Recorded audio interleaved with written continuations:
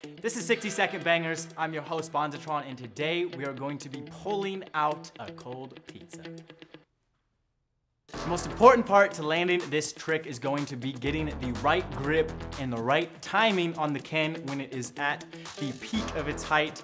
So you're gonna turn penguin, let it slap in, pull out, and quickly get a juggle spike. Speed is going to be your best friend on this one, as well as making sure to get a nice, good loft on the tama so you have enough time to get that juggle off.